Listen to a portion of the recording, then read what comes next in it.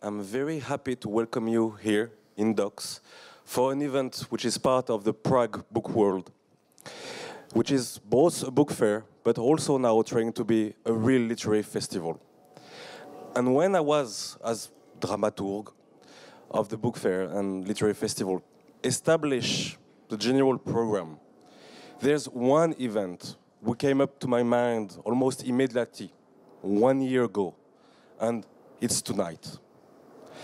And I also would like to thank very much two publishers which are here tonight, because when I spoke to them about Drago, Jančar and about António and Lobo, Antunes, they agreed to make them translated into Czech, to make them available for the Czech readers, for you. And tonight, thanks to Plus and thanks to Garamond, you can read the latest version of the work of Drago, Jančar and António, Lobo, Antunes. And I would like all of you to thank them.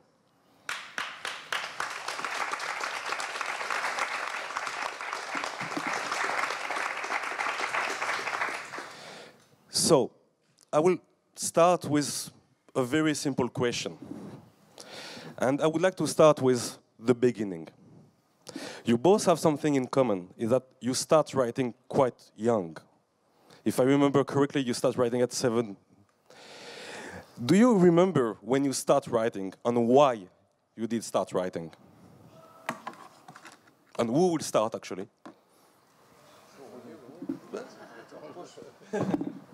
Thank you. I was never in such an unusual environment, having a literary evening, and it's really exciting somehow. Yes, I started writing in school because somehow Close to the mouth. I realized very early that the only thing which can helped me in life was writing, because I was bad in football, I was very bad in mathematics, etc., etc. But when my professor of Slovenian in front of the whole class was reading my texts, for my school's texts, that was a kind of success, or that was a kind of substitute for all unsuccessful things in my life. So writing was immediately very important for me. And then when I was a little older, when I entered Slovenian literary public life, it was a time of Novo Roman in Slovenia. It was very popular there, Rob Grillet, Nathalie Sarraud, etc. And so my first book was in style of this. And suddenly I very early then realized that it is not my way of writing. I was bored a little bit with this, and I realized that I want to write about life, which is always part of your experience, even if you write about the historical problems. And so it started, and it's still substitutory place and for my other personal troubles in my life. In literature, it works somehow. And you, António? Do you remember when you started writing and why? Start writing? Yeah. I think I start writing at 6 because of the necrological page of newspaper. I mean it. My grandfather, my mother's father, had a house in where we go in summer, near the Sierra and so on. And he spent all the time with newspaper laughing. So the newspaper arrived by the train at 12 or something. I was 5 or 6 years old, and me and one of my brothers went to the station to bring the newspaper home. And it was amazing, because he opened that and he started laughing. And he only looked at the necrological page. And he was reading for us and saying, He died at 60. So stupid. He died at 42. An idiot. And laughed all the time. And so that was he was a triumph, his triumph. And for me, he was very funny because that was such a funny thing that my grandfather, who never laughed all the time. So the first thing I wrote was, so I started writing necrological news. And my first one was about Donald Duck. And then Mickey Mouse. So I make the necrological things. So I think I started that way. Writing because I had the hope that all my grandfathers all over the world would start laughing, reading the death of Donald Duck and so on. I think it was like that. But it would be impossible nowadays because nobody is reading newspapers no more. And actually, there's also something you mentioned, the fact of writing because there's things you esteemed, you were not good at. And there's also something you have in common. You worked, or you studied law, Drago, you studied psychiatrico, António. And it's completely different with writing. And you worked as psychiatric, for example, during many years. Can you repeat what's your Use the headphones. No, No? that doesn't help. Okay. Maybe we should change. No, that's okay. No, that's okay. You studied law and you studied psychoanalysis. You were a psychiatrist during many years. You were a doctor. The question is, how so different kind of work was dealing with your own writing? Is being a writer and being someone completely different in your work normally is helping your writing, or is by saving yourself from the influence of being, for example, a journalist and a writer, or is on the other hand a challenge? So I studied law, but I never practiced it because it was bored. I was bored also with law, with this all complicated administrative and other things. And I started as in a student newspaper as a kind of journalist or essayist, etc. And immediately that was my first conflict with the society. I was editor of a student newspaper named Katedra that was in Maribor University. And I wrote then, and that was in 70s, I wrote an article with the title "For Principles of Pluralism."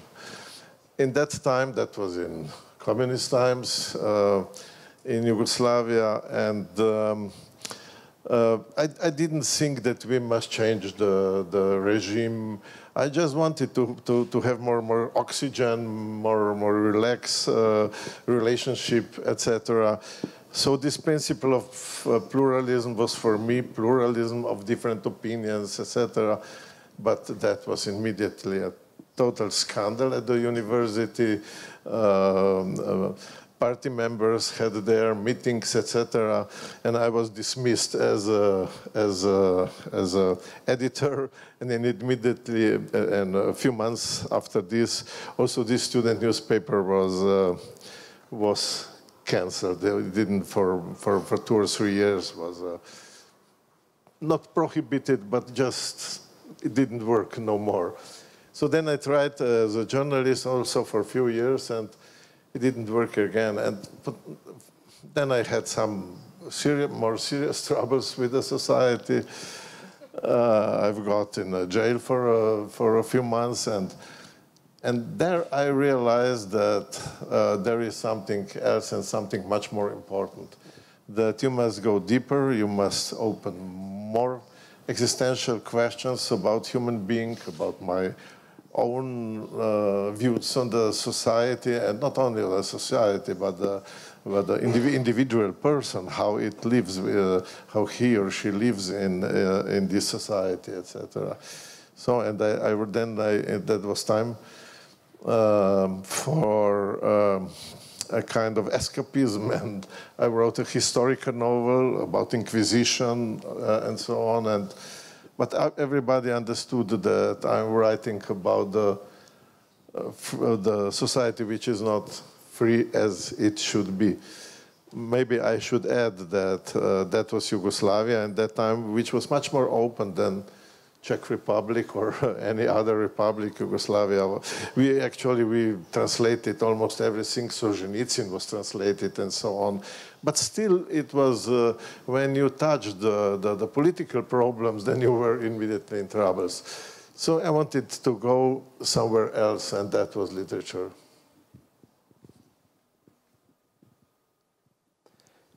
About this point, would you also agree about this point, but the point that Drago just made, the fact that actually literature is also trying to study the individual in front of the collective totalitarianism or social pressure. It's something you also think you're doing, António?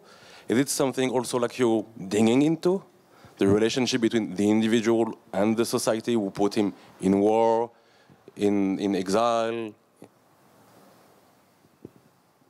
It's a question about your officer years and the revolution. It's easy to put questions. For me, the difficulty are the answers. You know, sometimes I wonder. I only have questions. I don't have answers. So even I think all the good books I like. So they are good because I like them. They put questions. They don't give answers. And I think that all my life I'm going to go on putting questions to me. Anyway, I think it's after Donald Duck and all that, I understood that I couldn't live without that. Because perhaps I had a very special family, because in Portugal, you know, social levels are very definite. And they don't communicate between them. And, my family was, and I was treated, since I was a small boy, as the future Viscount. And this was complicated for me because it put me aside from the other boys, you know? And I was blonde, with blue eyes, with lots of German blood and so on, in a country of dark people. It was a little bit funny because I felt myself different. And they never called me António, it was you, the blonde. Between boys, even when I played in Benfica, I played hockey. And my name was Rus, which means blondes. So I think I started writing because I was very lonely. I was very lonely. So I started playing with words. And then I started discovering amazing and strange things, because if you put them in a certain way, they could make sense. And I could start feeling that I had a place in the world.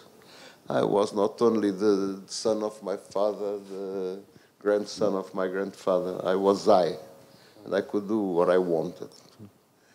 This was felt in a contradictory way by my family. I mean, my father and so on, he read a lot. And it is splendid that exist Mozarts, but not in the family. You know? Writer, that's okay, marvelous, Flaubert and so on, but not in the family. In family, practical things. So my father said to me, what do you want to study? And I said, I want to go to work in a library, sell books, because I could have lots of books. Huh? And he was a very democratic man, and he said, I think that's okay. That's okay, I agree with you. So you're going to medicine. And so, with all that democratic spirit, I found it was great. I went to medicine. I was 16 years old. And I spent 3 years. I didn't go to the university. I stood at home writing and writing and writing, hoping that he would allow me to write or to work in a library and so on. And Now my mother, who was a criminal, said, made something very criminal. She said, you know, I give you a car if you are well succeeded in the in university. So I thought, why not? I want a car, of course. And it was great because I had a lot of girlfriends and so on. I was 17 or something. So I made the studies and I had, and I could write. I discovered it was much more easier to do the examination than to not go to them, you know. And so it was like that. I never thought about publishing. All I wanted was to write. And my father said to me, oh, you know, a writer is somebody who tells stories. And I said, no, it's not that. Stories are for grandmothers. I just want to write. And what do you want to say with this book? I have anything to say. I just want to write it. I never had any proposal, any intention, special intention. I just wanted to write. And so I started writing. Then I did medicine. Then I went to the war. Then I was wounded there. I lost that year and so on. And that was an incredible experience because I learned there the existence of the others. The others didn't exist before the war. And suddenly I was an officer in war. And some of my boys, because soldiers were 20 years old, with the officers between 23 and 26. It was a kids' war. And suddenly I met death and everything and suffering and all that thing. We're not going to talk about that. It's too painful and not interesting. And the fact that I lost so many things there, you know, it was 27 months of war in Africa, war, and dictatorship here. I accepted to go there because there were lots of boys who ran away and went to France and so on, to Paris, and to make the revolutions in Paris cafes. In fact, they were afraid. I was very much afraid. And I thought, if I go there, I never will be able to return to Portugal, because dictatorship started in 26, and it finished in 74 with the revolution, made by my comrades. I was in Africa between 71 and 73.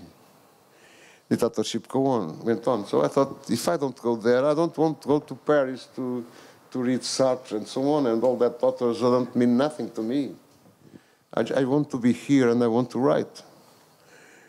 So I went to the war and I couldn't publish anything, of course, because the political police was always picking up the books and so on. And they went to the libraries, and books. One day they went to the library and took up Racine,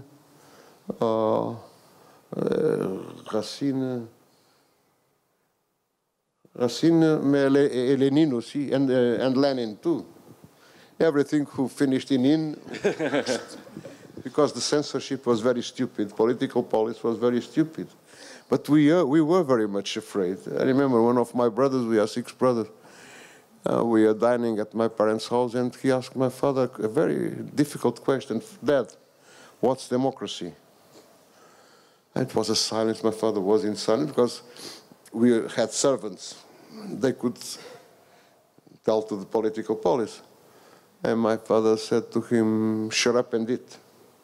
You couldn't speak anything about politics, anything you were afraid of.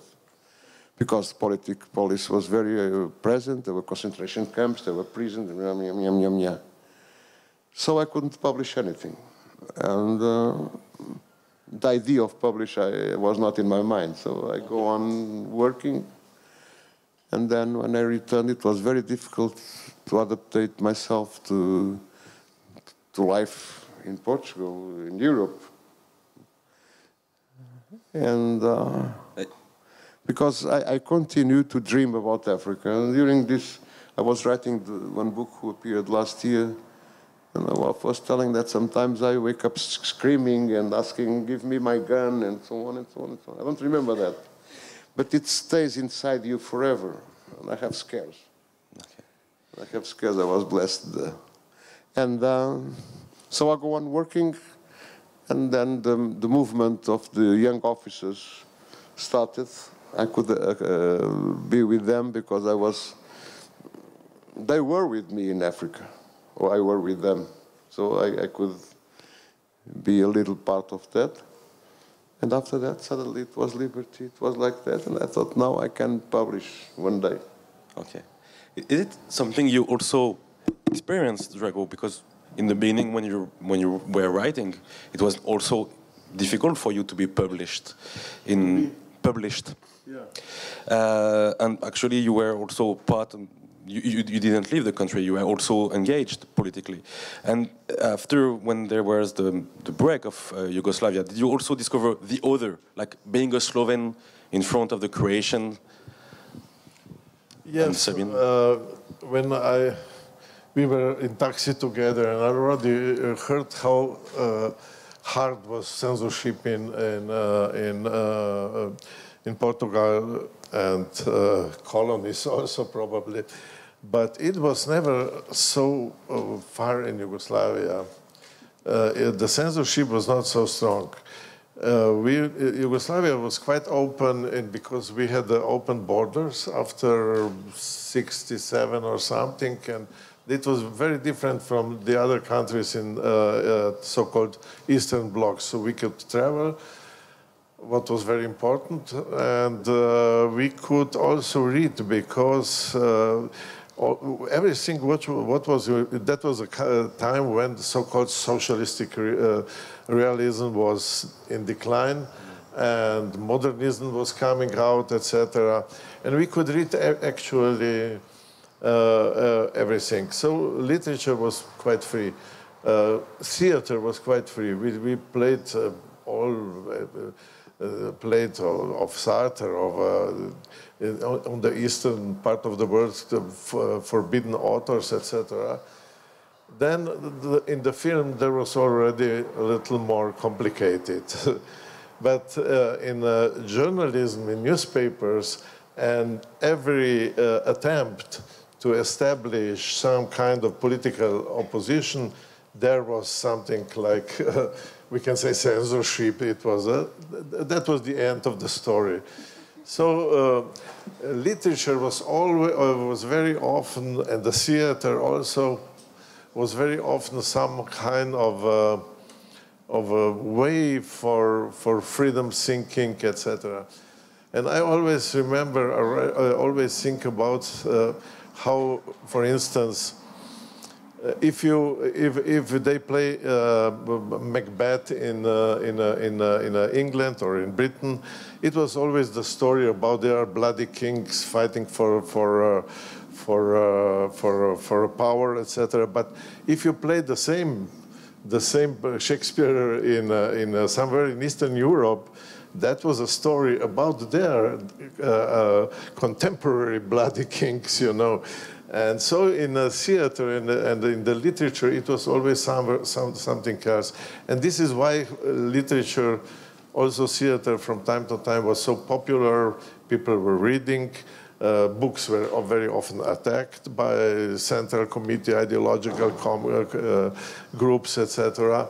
But so that was a kind of freedom and possibility to escape in more freedom world. So, except that years after my conflict with the court and the regime, then I later could publish. So I published a lot also in socialistic times. So it was not so tough like in Eastern Europe or even or like in Portugal or other dictatorships. That was a tricky way to people convinced that socialism has also on this field, except that brotherhood and that we are all equal, etc., that on this field has a kind of freedom and possibility. That was Yugoslavia was quite different in this way.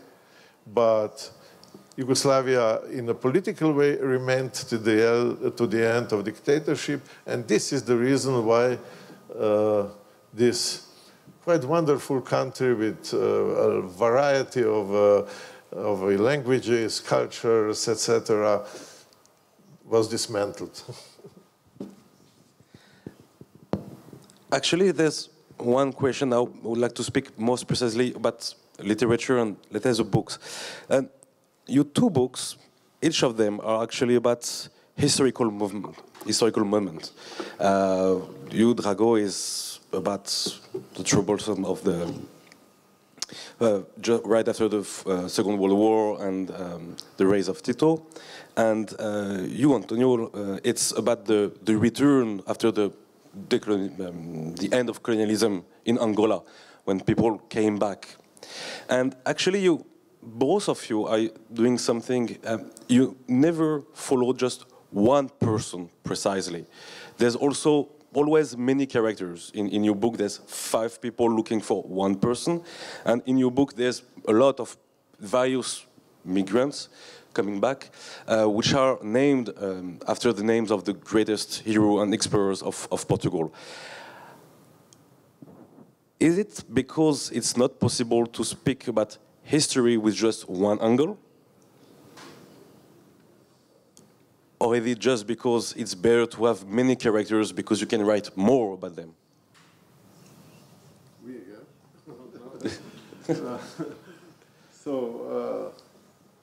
I had no intention to change the society or to enter in the social problems with this book.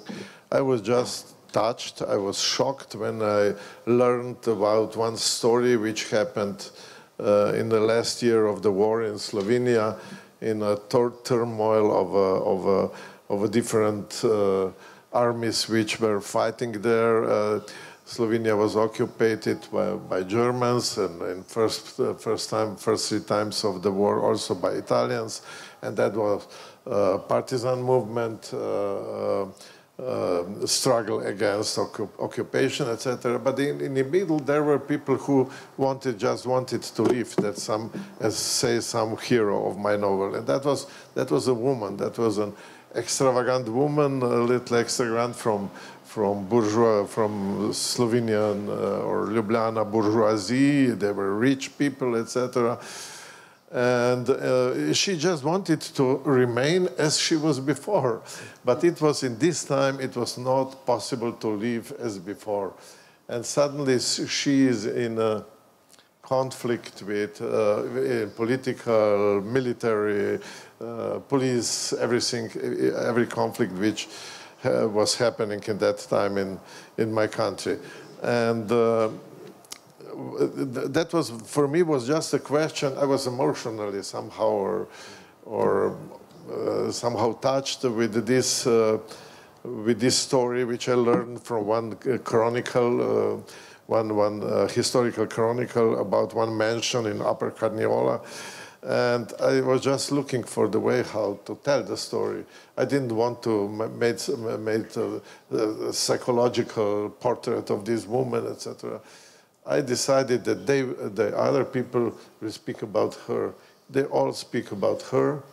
Every story is about her, and slow by slow, they grow her personality, her behaving, her very individual and original personality, and that was the way how I wanted to say. But of course, behind is also history, politics, war, everything. But in the center is actually a kind of romantic and love story, which ended as is ended. As all of sorry. You know, it's funny to be that the French put me questions in English. I love it. I love it.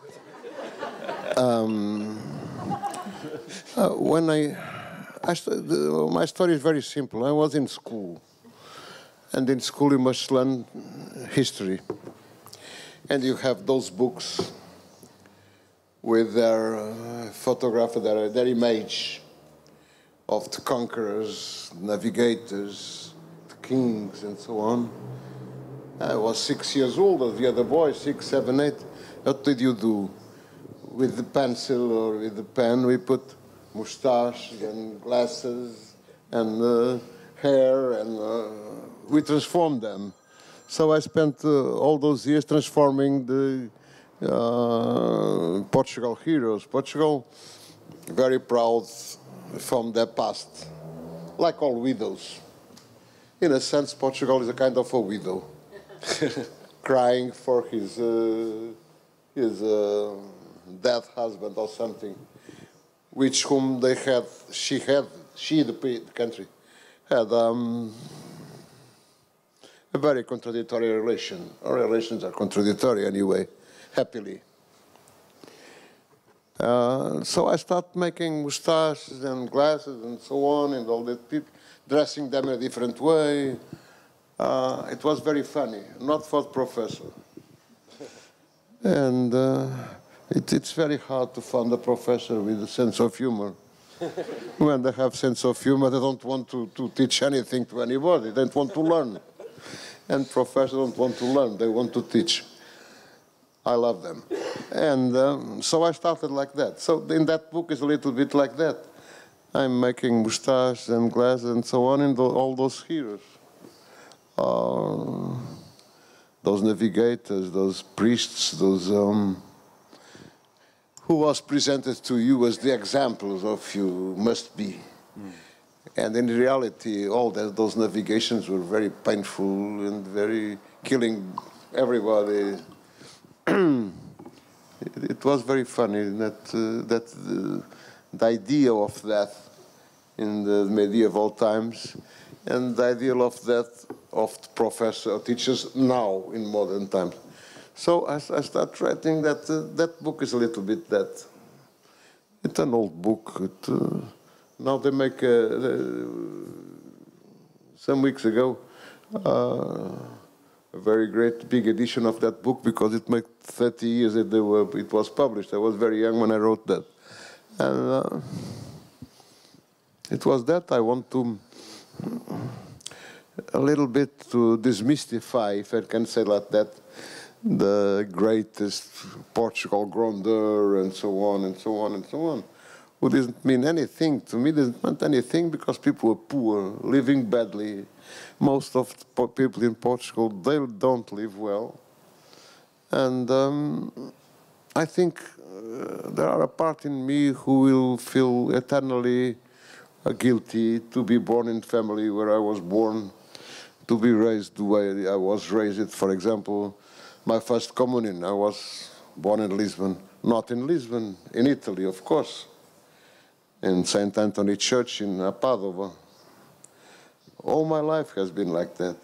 So I always felt guilty about that. Always felt guilty. And so it's kind of a jugement de compte. You see? I don't know how to say it in English. About that past. I will not try. About that grandeur. Because finally they were like everybody. They were going to die like dogs, because everybody, in general, people die like dogs. It's very difficult to find a man or a woman. Women are much more brave than us, much more. I had a cancer some years ago, and I had to do first surgery, then chemotherapy, the big room with 50 persons, men, women, and so on. Like that, during 4 or 5 hours. I didn't know if I was going to die or not die, or be cured or not be cured. And I didn't know too. And for me it was very important because people were so brave, so courageous, always a smile. And mainly women. Women were incredible. I think I always respected women. Now I respect them much more because they lived that with the courage, the serenity, and even with the joy sometimes. I will never forget that. Then I understood shit, I'm here between princes, between kings and queens. These are the true aristocracy of my country, of all countries, are the people who face suffering with dignity and who died with lots of dignity. So I thought, shit, I must write things that who can be so important as they are, because they are all of them much better than me. I was afraid, of course. I didn't want to die. I didn't know what was going to happen. It was a cancer in each lung 6 years ago. And then I was curious, but it was very painful, lots of symptoms. I was talking about it, I don't know why. I'm stupid, but anyway, I associated that with writing. Because in a way, what's writing? Yeah, sometimes I wonder, because it's my life. I start writing at 7 in the morning until 11 at night when I'm with the book. Now I'm with the book. And here I can't do anything. And I respect very much writers, and I respect very much readers because they read us. It's kind of a miracle. You do that and people go and read it. And you're translated everywhere and so on. The day before I came, I received my agency call to say, now we are going to be translated in all our countries. 240 million more readers. This is very strange. You don't deserve that. But readers are have been very generous to me, and so I'm very happy with that. And I don't remember what was your question. It's okay. Actually, you start. Actually, it's perfect. You start by pointing out that it was strange to be asked by a French guy in English, and then you say that it was strange for you to be asked in English by a French guy. And you finish by mentioning your readers. And hopefully we have readers here, and they are not all French, I expect. So maybe we could ask some of them to ask you, and to Drago also, some questions. If there's any question, French are forbidden. No. It's great, we can go.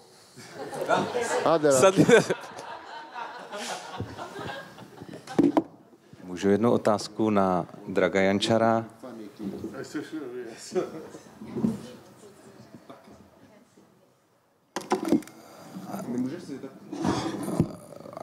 Okay, one question for Drago Jančar. You were talking about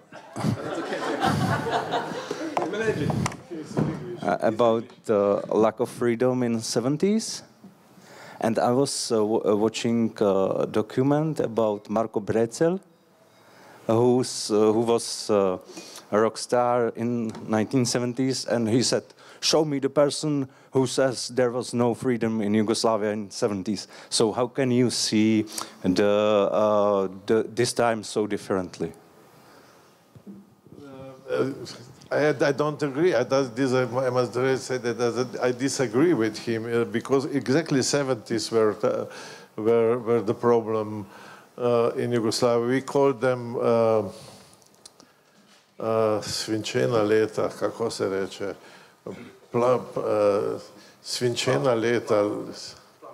Plumbeers, because Tito was already very ill, and it was like again in some Shakespeare piece there was fighting for power behind his around his bed in his hospital. It was a little before, and then was in Yugoslavia was in. I'm talking now politically, because Yugoslavia, at the beginning of 70s, it was so-called wave of liberalism, something similar to what happened in Czechoslovakia at that time with Dubček, etc. We have a very strong group of younger communist politicians who wanted to to make a free market, to a little more free newspapers, media, etc., etc. But they didn't succeed because the tough guys from Communist Party stopped them. It was fortunately not the same like happened here with the invasion of Soviet troops and other troops from Eastern blocs. But in the meetings, long night meetings of the Central Committee that we were listening, it was clear that this wave will be over. It will collapse, and it's happened. And 70s were really tough, and then at the beginning of 80s, these years were really free. That was an explosion of new media, of young people, of punk, homoerotic opening about homosexuality. All the questions were more and more open. So 80s, when we were approaching again unfortunate 90s, those really good times. I have good memories for these times. I was member of let's say, oppositional newspaper, which was allowed in that time, Nova Revija, a group of intellectuals in Ljubljana. We have vivid debates, long night debates, etc. So I disagree about 70s, but 80s were really free in Yugoslavia and Slovenia, but all happy years have sometimes unfortunate ending, and it happened with the terrible war in Yugoslavia. And I must repeat again, it didn't happen because some tribes were fighting there, because they are different religions and tribes and with tribal mentality, etc. It was because Yugoslavia was not ready to get out of dictatorship, and that was the problem. Otherwise, maybe we would find some way of some confederation, etc. Maybe, I don't know now, it's easy to speak now, but nobody expected that such a terrible war will come out after this, let's say, quite happy 80s. One question.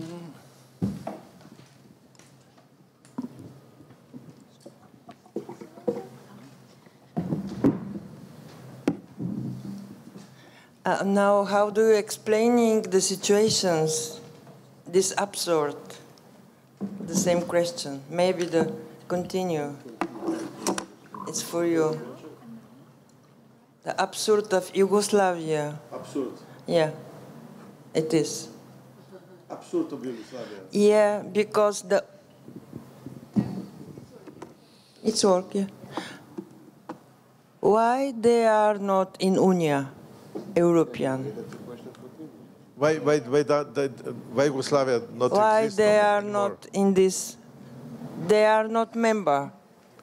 In Union? Yeah. In the European Union? Yeah. Slovenia is a member from Yes, the I very think beginning. the Yugoslavia, that is a part of many different countries, Yes. many different cultures, Maybe many you, different peoples. maybe you should ask somebody from the European Union, from European I'm asking Commission. for your opinion. But as far as I know, there are consequences of the war, which this war in Yugoslavia was, in some part of Yugoslavia, was more terrible than the war in the World War II, especially in Bosnia and in parts of Croatia, and then Kosovo, etc. And after all these new states were established, circumstances in these different states were simply full of remains of this war, and from the point of European bureaucrats, they were not ready. And as far as I know, they are now approaching all of them: Serbia, Montenegro, Kosovo, etc. So suddenly there are 8 new states there, and it's a big problem. But my hope is and I believe that it will happen. And it will be very useful for all these states when they will become members of Union, because standards of European Union are tougher and better than many politicians there imagine. And it will be good for new perspectives for the whole area. But sorry, I'm not politician, and this is just my personal opinions. And why are they not? This is the reason. For your opinion, like a writer, not like a politics, like a writer. Super. So he actually. Yeah, you asking me. You asking. As a writer, I would be happy if the world would be happier as it is, that the war wouldn't happen there. But I was during the war, I was in a group of writers of International Pen Center. We were sent, or actually we weren't sent. We decided to go in Sarajevo when it was sieged by army of Serbian army, and that was interesting when they speak how they hate each other, etc. In Sarajevo, they didn't speak that this is Serbian army on the hills around the city, and they say these people there, these people, they didn't want to go deeper. So I was for a week there, and I experienced a little of a war, not so much as Antunes in Angola, but I saw what the war is and what the consequences it, and I would never like in our happy years, as I said before, in '80s, that something like this would happen. Yes, and I'm a writer, but I'm very often should to speak about the politics.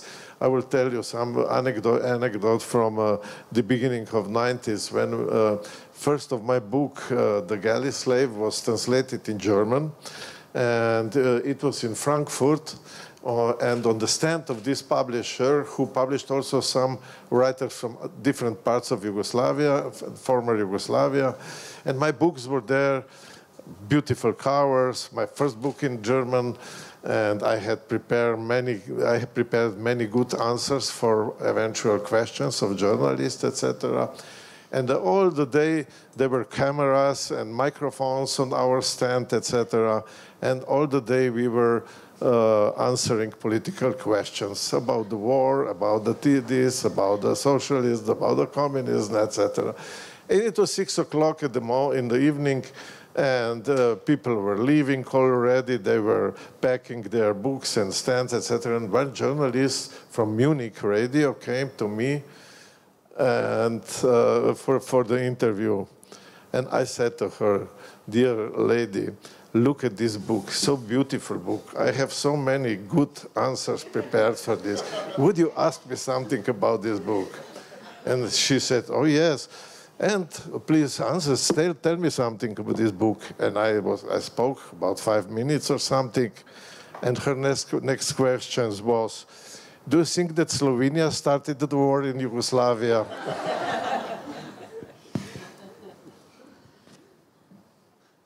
Well, we have time just for one last question, but please, as Drago said, not a political one. Let's ask about literature. It could be political. I would prefer literature.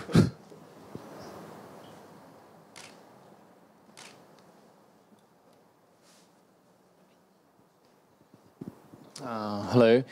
My question is, at the beginning of this session, you spoke about how you got into writing. What was your first motivation?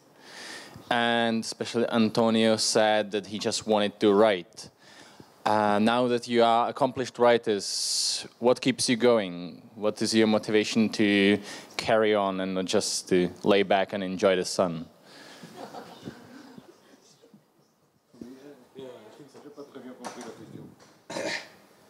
Voilà, tu as commencé à écrire pour devenir un écrivain, et maintenant tu es un écrivain accompli.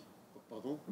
Tu as commencé à écrire pour devenir un écrivain? Et maintenant que tu es devenu un écrivain accompli, qu'est-ce qui te fait continuer à écrire?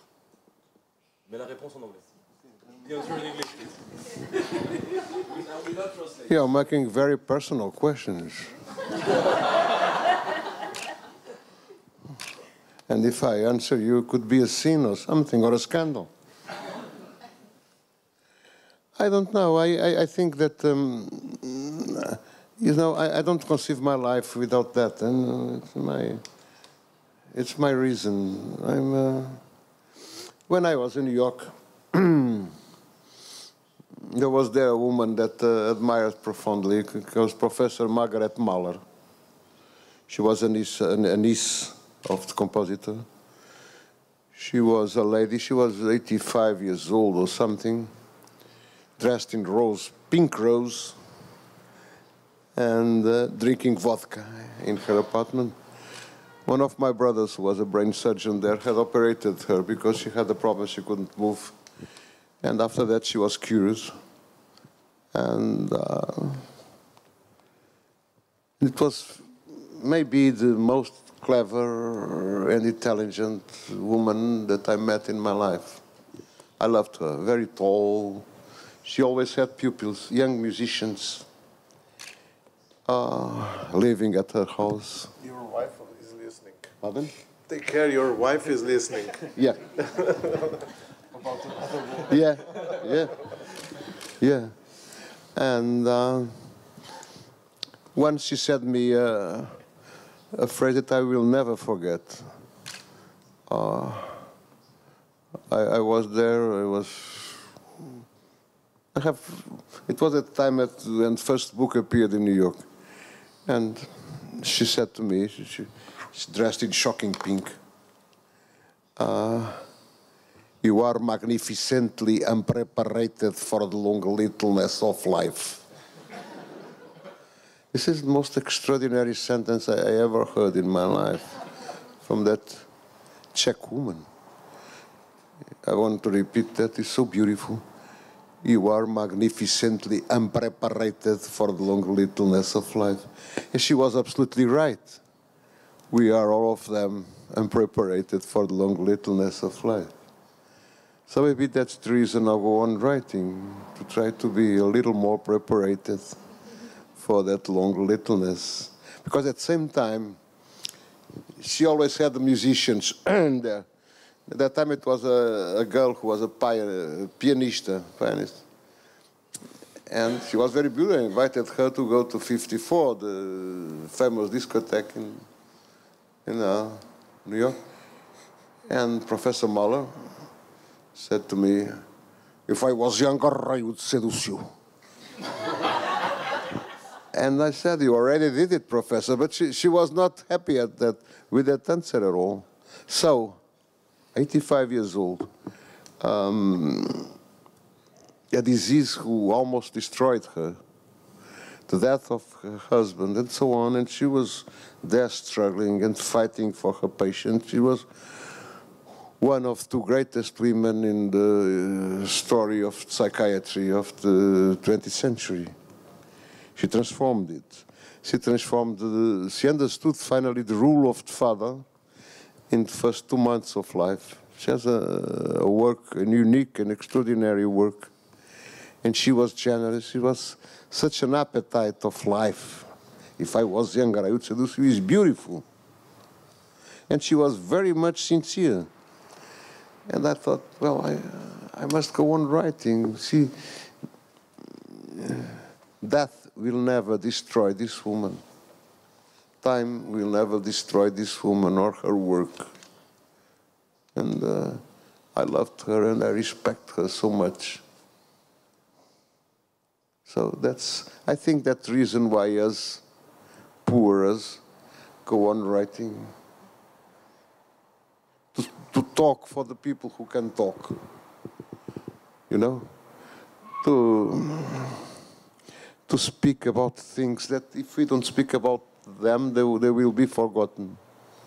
And it's not in vain that writers everywhere have been prosecuted everywhere.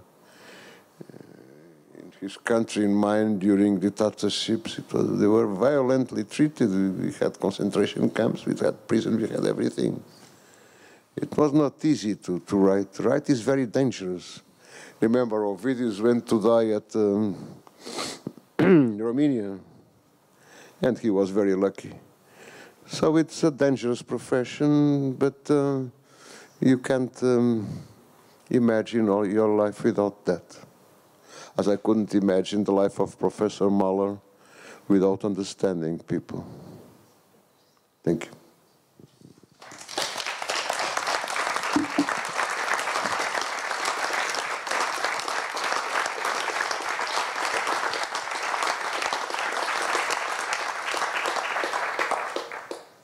you.